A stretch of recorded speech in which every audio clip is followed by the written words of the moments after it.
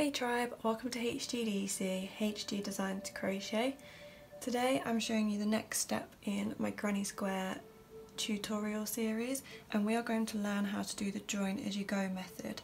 So you are going to need your granny squares, your joining colour, a hook, and I'm using 3.5mm, and you're also going to need your scissors and your darning needle. Join as you go is a method of crocheting your squares together rather than having to seam them or use a needle. And what you quite simply do is add on your next round to your granny square, but as you add it on, you attach to the adjacent granny squares, and I'm going to show you how to do this. Join as you go differs from continuous join as you go. If you are using a different colour for each final round, you'll need to use join as you go. If you're using the same colour for each round, you can use the continuous join as you go, which means that you don't need to end at the end of each square. You just continue and add them all together in one big panel. This is an example of continuous join as you go. I have used black for every joining colour, and so I started on one end and ended on the other, which means there's only two ends in the entire joining of the black. Whereas on this one, I stopped on the end of the pink and the end of the red, and so on and so on. Whether you use continuous join as you go or join as you go, it's a great way to save on the amount of ends that you need to weave in. It's also more enjoyable for me personally because it's more crochet time as opposed to having to sit and sew the granny squares together. Okay, let's get started. Each of my squares are going to be 4 rounds in total, including the joining colour, and so for the first square I simply need to add on the 4th round as if it was a normal granny square, because it is a normal granny square. So I am going to quickly add the 4th round like you would to any granny square, and then meet you back here.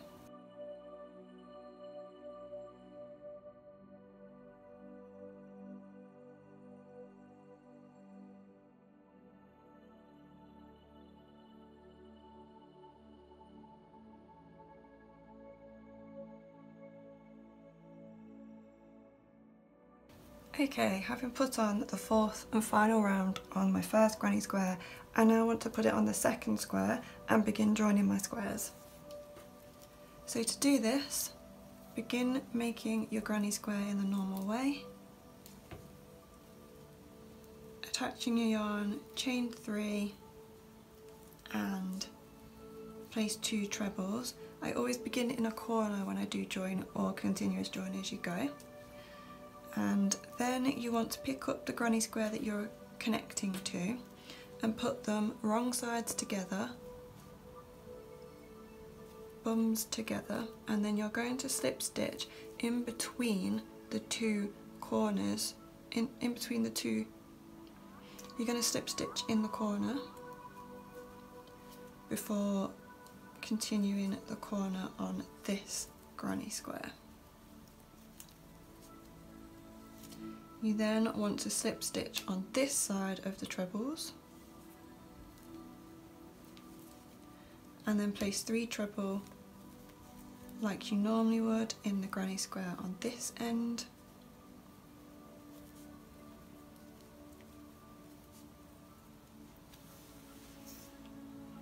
and then slip stitch into the granny square behind.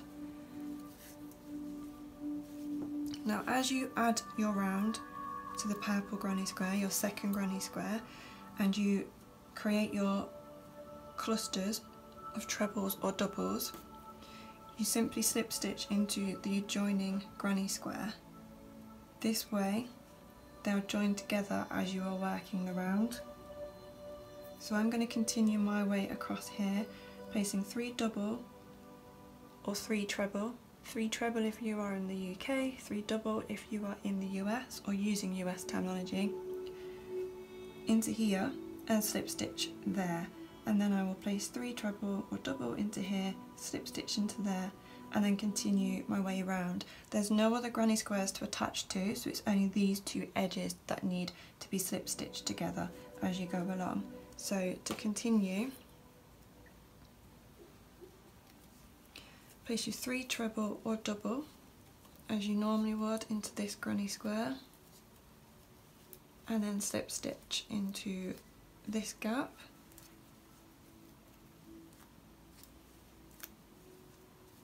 And then begin your corner,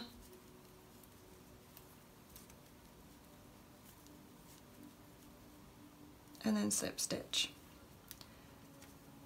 And from that point on, you then add the 4th round to this purple granny square as if it was a normal granny square, because there's no other edges that you need to slip stitch into. A simple thing to remember with join as you go or continuous join as you go is after you've made a cluster of 3 trebles or doubles, then you need to slip stitch into the adjoining granny square. So now just finish this square as you would any normal square, and then meet me back once you've got to that point.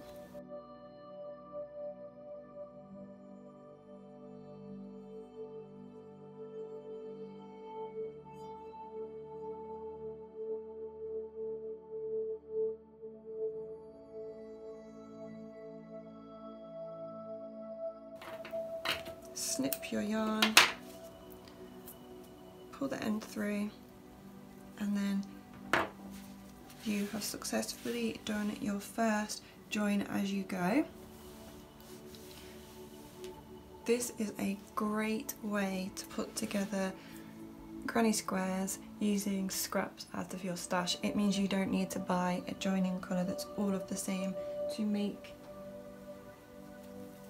something like this. You can just join with all different colours, and it's really, really effective and simple.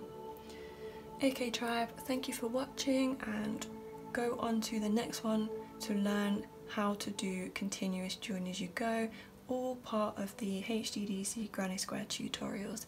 Thank you tribe, take care and happy making.